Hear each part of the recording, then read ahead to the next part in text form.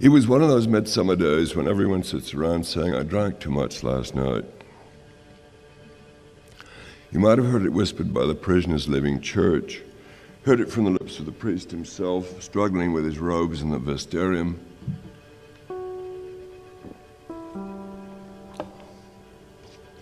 Heard it from the golf links and the tennis courts, heard it from the wildlife preserve, where the leader of the Audubon group was suffering from a terrible hangover. "I drank too much last night," said Donald Westerhazy. "We all drank too much," said Lucinda Merrill. "It must have been the wine," said Donald Esterhazy. "I drank too much of that claret." This was at the edge of the Westerhazy's pool. The pool, fed by an artesian well with a high iron content, was a pale shade of green. It was a fine day. In the west there was a massive stand of cumulus cloud, so like a city, seen from a distance, from the bow of an approaching ship, that it might have had a name, Lisbon, Hackensack. The sun was hot. Nettie Merrill sat by the green water, one hand in it, one around a glass of gin. He was a slender man. He seemed to have the especial slenderness of youth. And while he was far from young, he had slid down his banister that morning and given the bronze backside of Aphrodite on the hall table a smack as he jogged toward the smell of coffee in his dining room. He might have been compared to a summer's day, particularly the last hours of one. And while he lacked a tennis racket or a sail bag, the impression was definitely one of youth, sport, and clement weather. He had been swimming, and now he was breathing deeply, stertorously, as if he could gulp into his lungs the components of that moment, the heat of the sun, the intenseness of his pleasure. It all seemed to flow into his chest. His own house stood in Bullitt Park, 8 miles to the south, where his 4 beautiful daughters would have had their lunch and might be playing tennis. Then it occurred to him that by taking a dogleg to the southwest, he could reach his home by water. His life was not confining, and the delight he took in this observation could not be explained by its suggestion of escape. He seemed to see with a cartographer's eye that string of swimming pools, that quasi-subterranean stream that curved across the county. He had made a discovery, a contribution to modern geography. He would name the stream Lucinda after his wife. He was not a practical joker, nor was he a fool, but he was determinedly original and had a vague and modest idea of himself as a legendary figure. The day was beautiful, and it seemed to him that a long swim might enlarge and celebrate its beauty.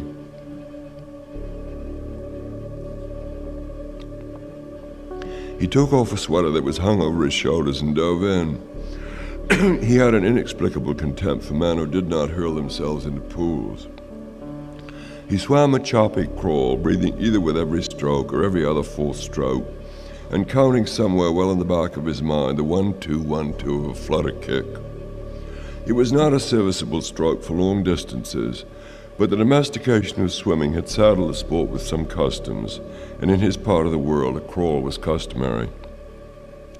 To be embraced and sustained by the light green water was less a pleasure, it seemed, than the resumption of a natural condition, and he would have liked to swim without trunks, but this was not possible considering his mission. He hoisted himself up on the far curb, he never used the ladder, and started across the lawn. When Lucinda asked where he was going, he said he was going to swim home. The only maps and charts he had to go by were remembered or imaginary, but these were clear enough. First there were the Grahams, the Hammers, the Lears, the Hollands, and the Crosscups. He would cross Titmouse Street to the bunkers and come after a short portage to the Levies, the Welchers, and the public pool in Lancaster. Then there were the Hallorans, the Sacks, the Biswangers, Shirley Adams, the Gilmartins, and the Clydes. The day was lovely, and that he lived in a world so generously supplied with water seemed like a clemency, a beneficence. His heart was high, and he ran across the grass. Making his way home by an uncommon route gave him the feeling that he was a pilgrim, an explorer, a man with a destiny, and he knew that he would find friends all along the way. Friends would line the banks of the Lucinda River.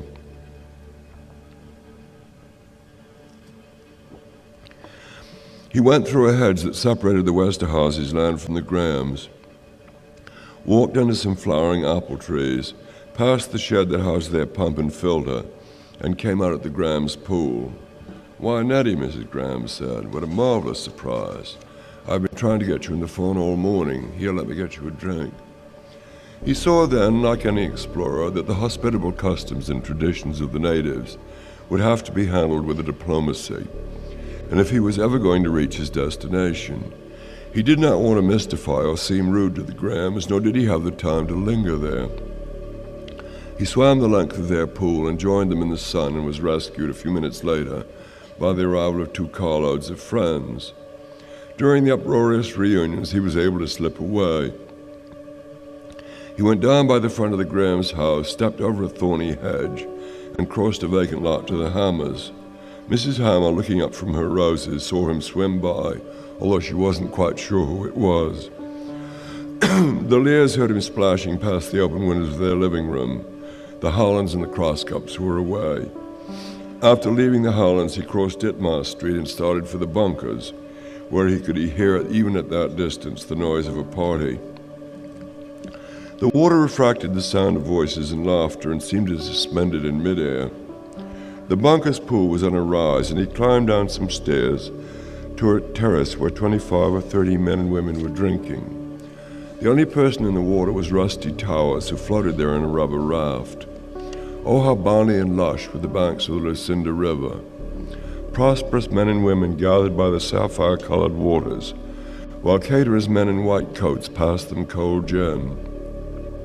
Overhead, a red de Havilland trainer was circling around and around in the sky with something like the glee of a child in a swing.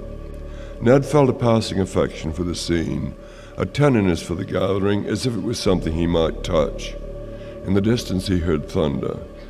As soon as Enid Bunker saw him, she began to scream, "Oh, look who's here, what a marvelous surprise." "When Lucinda said that you couldn't come, I thought I'd die." She made her way to him through the crowd, and when they had finished kissing, she led him to the bar, a progress that was slowed by the fact that he stopped to kiss 8 or 10 other women and shake the hands of as many men. A smiling bartender he had seen at 100 parties gave him a gin and tonic, and he stood by the bar for a moment, anxious not to get stuck in any conversation that would delay his voyage. When he seemed about to be surrounded, he dove in and swam close to the side to avoid colliding with Rusty's raft. At the far end of the pool, he bypassed the Tomlinsons with a broad smile and jogged up the garden path. The gravel cut his feet, but this was the only unpleasantness. The party was confined to the pool, and as he went toward the house, he heard the brilliant, watery sound of voices fade, heard the noise of a radio from the bunker's kitchen where someone was listening to a ball game. Sunday afternoon.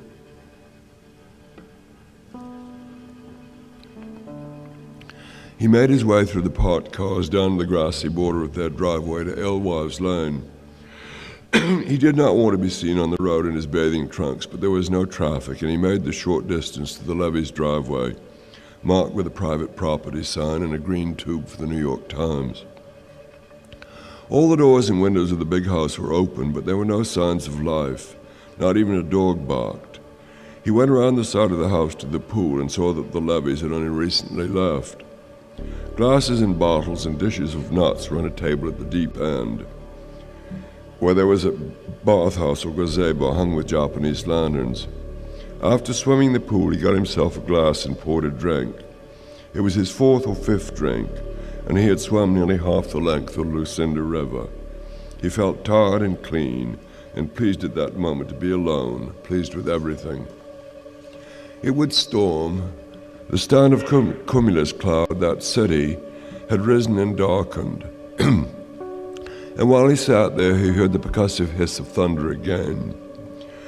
The de Havilland trainer was still circling overhead, and it seemed to Ned that he could almost hear the pilot laugh with pleasure in the afternoon.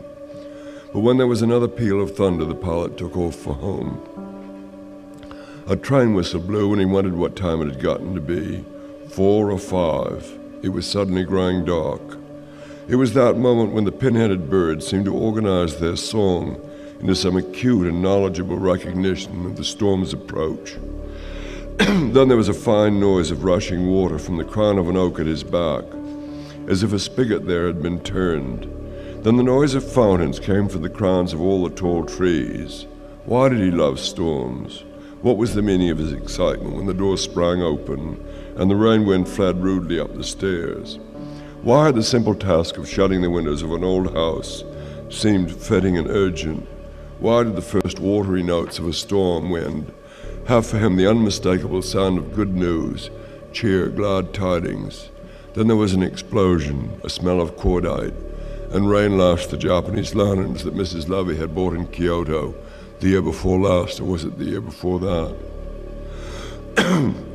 He stayed in the levees, gazebo, until the storm had passed. The rain had cooled the air and he shivered. The force of the wind had stripped the maple of its red and yellow leaves and scattered them over the grass and the water.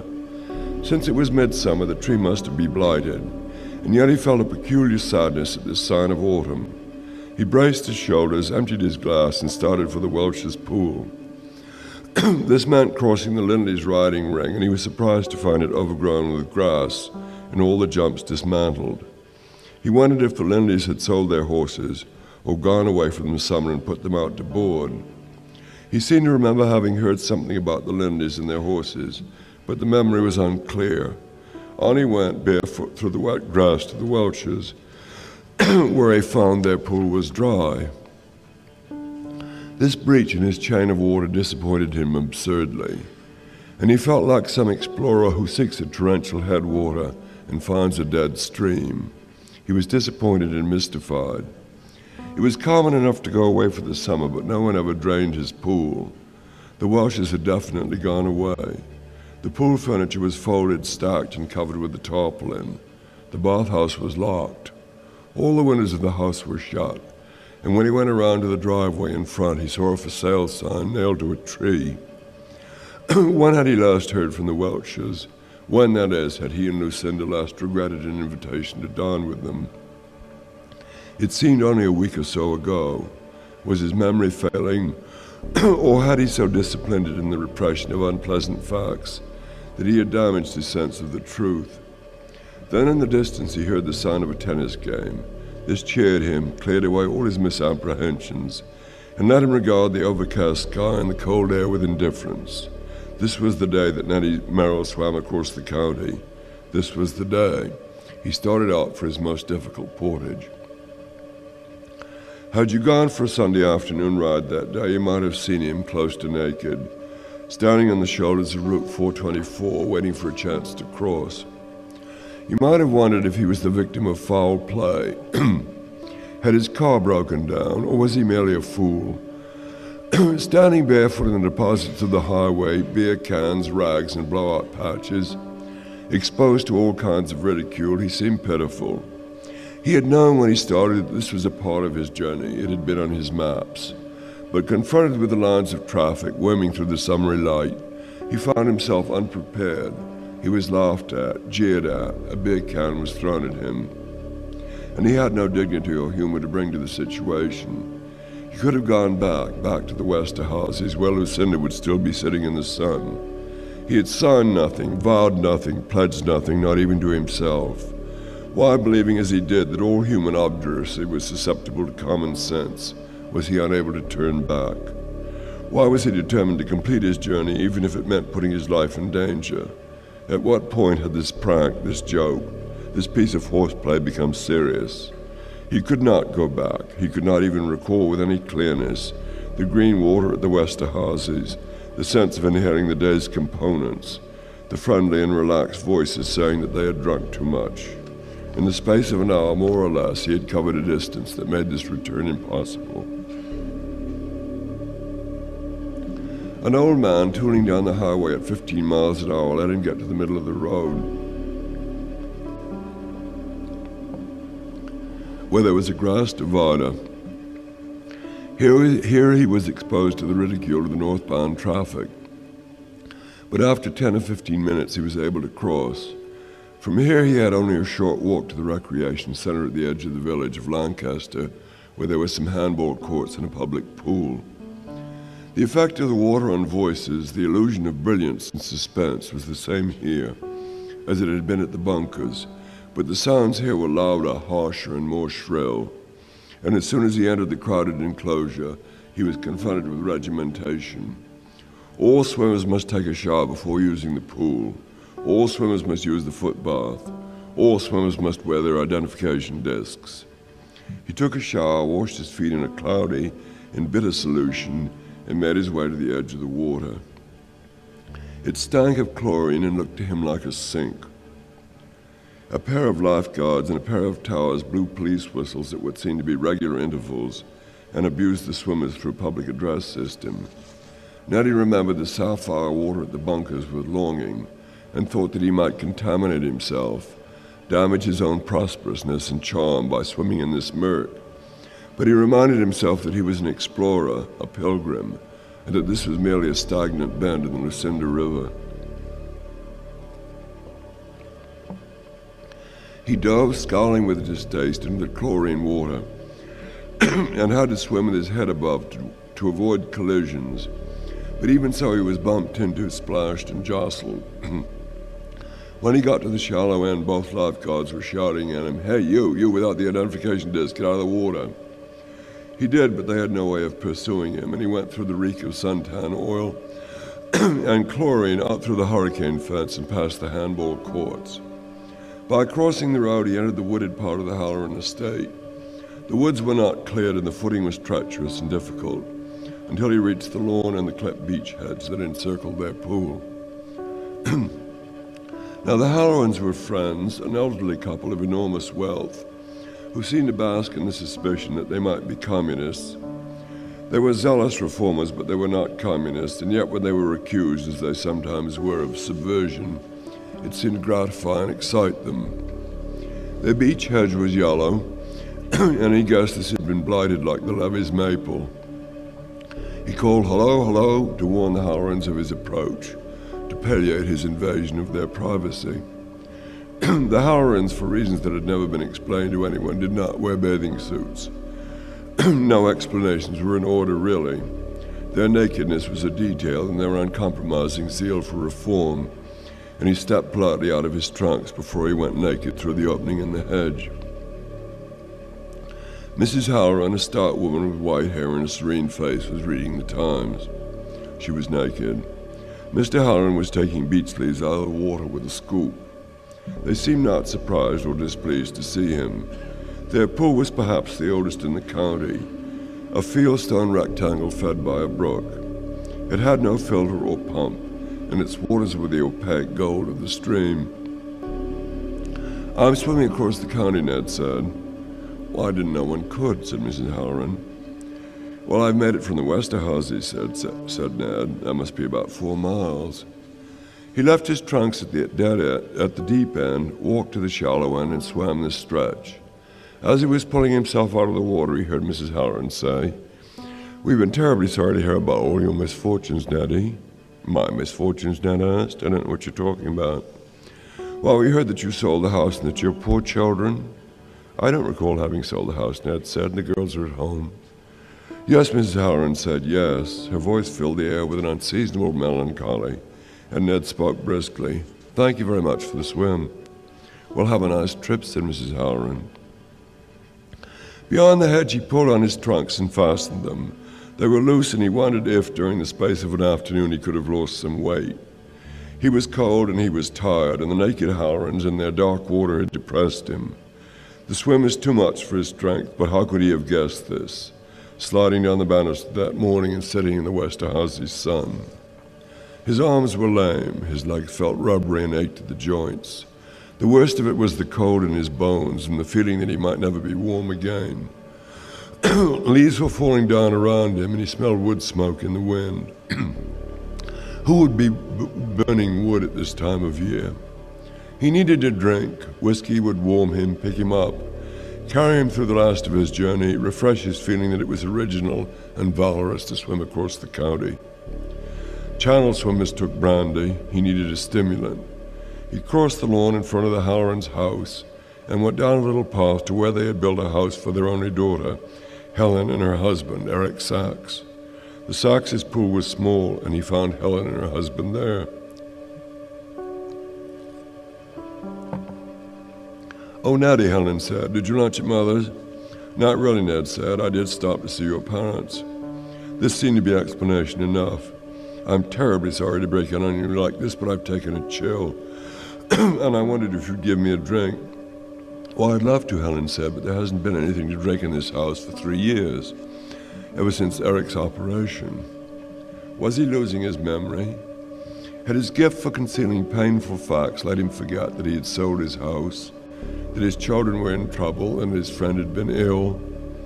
His eyes slipped from Eric's face to his abdomen, where he saw 3 pale, sutured scars, 2 of them at least a foot long. Gone was his navel, and what, Nettie thought, with a roving hand bed-checking one's gifts at 3 a.m., make of a belly with no navel, no link to birth, this breach in the succession. I'm sure you can get a drink at the Biswangers, Helen said. They're having an enormous party. Listen, you can hear it from here. She raised her head, and from across the road, the lawns, the gardens, the woods, the fields, he heard again the brilliant noise of voices over water.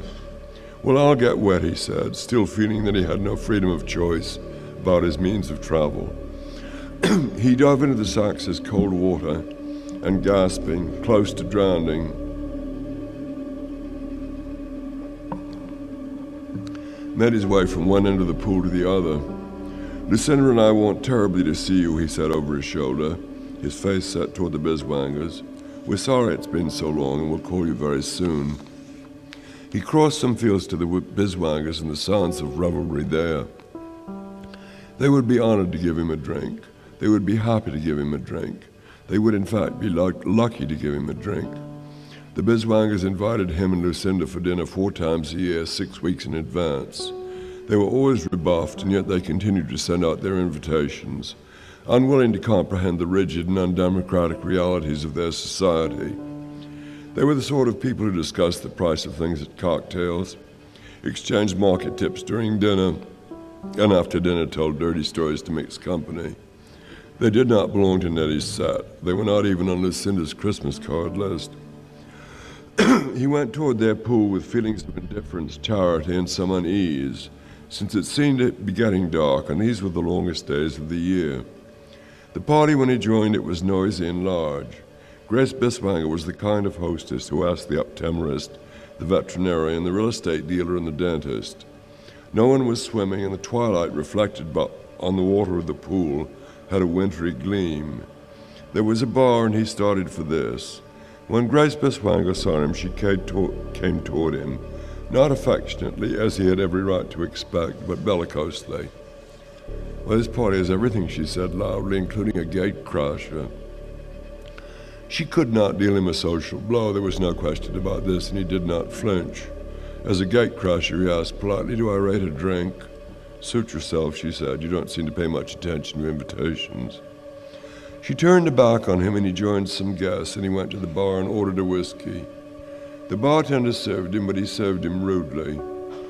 His was a world in which the caterer's men kept the social score, and to be rebuffed by a part-time barkeep meant that he had suffered some loss of social esteem.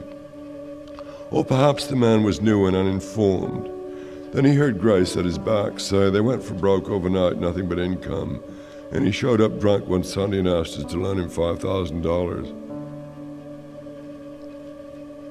She was always talking about money. It was worse than eating your peas off a knife. He dove into the pool, swam its length, and went away. The next pool on his list, the last but 2, belonged to his old mistress, Shirley Adams. If he had suffered any injuries, the Biswangers, they would be cured here. Love, sexual roughhouse, in fact, was the supreme elixir, the painkiller, the brightly colored pill that would put the spring back into his step, the joy of life in his heart. They had had an affair last week, last month, last year, he couldn't remember. It was he who had broken it off. His was the upper hand, and he stepped through the gate of the wall that surrounded her pool with nothing so considered as self-confidence. It seemed in a way to be his pool, as the lover, particularly the illicit lover, enjoys the possessions of his mistress with an authority unknown to holy matrimony. She was there, her hair the color of brass, but her figure at the edge of the lighted cerulean water excited in him no profound memories. It had been, he thought, a light-hearted affair, although she had wept it when he broke it off. She seemed confused to see him, and he wondered if she was still wounded. Would she, God forbid, weep? "What do you want?" she asked. "I'm swinging across the county." "Good Christ, will you ever grow up?" "What's the matter?" "If you've come here for money," she said, "I won't give you another cent." "You could give me a drink." "I could, but I won't. I'm not alone." "Well, I'm on my way." He dove in and swam the pool, but when he tried to haul himself up onto the curb, he found that the strength in his arms and his shoulders had gone. And he paddled to the ladder and climbed out, looking over his shoulders. And looking over his shoulders, he saw in the lighted bathhouse a younger man. Going out on the dark lawn, he smelled chrysanthemums or marigolds, some stubborn autumnal fragrance, on the night air strong as gas. Looking overhead, he saw that the stars had come out. But why should he see Andromeda, Cephus, and Cassiopeia? What had become of the constellations of midsummer? He began to cry. It was probably the first time in his adult life that he'd ever cried, certainly the first time in his life that he ever felt so miserable, cold, tired, and bewildered. He could not understand the rudeness of the caterer's barkeep, or the rudeness of a mistress who had come to him on her knees and showered his trousers with tears. He had swum too long. He had been immersed too long, and his nose and his throat were sore from the water. What he needed then was a drink, some company, and some clean, dry clothes. And while he could have cut directly across the road to his home, he went on to the Gil Martin's pool. Here, for the first time in his life, he did not dive, but went down the steps into the icy water and swam a hobble side stroke that he might have learned as a youth. He staggered with fatigue on his way to the Clydes and paddled the length of their pool, stopping again and again with his hand on the curb to rest. He climbed up the ladder and wondered if he had the strength to get home. He had done what he had wanted. He had swum the county, but he was so stupefied with exhaustion that his triumph seemed vague. Stooped, holding onto the gatepost for support, he turned up the driveway of his own house. The place was dark. Was it so late that they had all gone to bed? Had Lucinda stayed at the Westerhouses for supper? Had the girls joined her there or gone someplace else? Hadn't they agreed, as they usually did on Sunday, to regret all their invitations and stay at home? He tried the garage doors to see what cars were in, but the doors were locked and rust came off the handles onto his hands. Going toward the house, he saw that the force of the thunderstorm had knocked one of the rain gutters loose. It hung down over the front door like an umbrella rib, but it could be fixed in the morning. The house was locked, and he thought that the stupid cook or the stupid maid must have locked the place, until he remembered that it had been some time since they had employed a maid or a cook. He shouted, pounded on the door, tried to force it with his shoulder, and then, looking at the window, saw that the place was empty.